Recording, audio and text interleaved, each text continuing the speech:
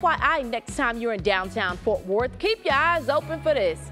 My goodness, you won't have to look very hard. TCU just revealed an impressive 96 by 90-foot mural.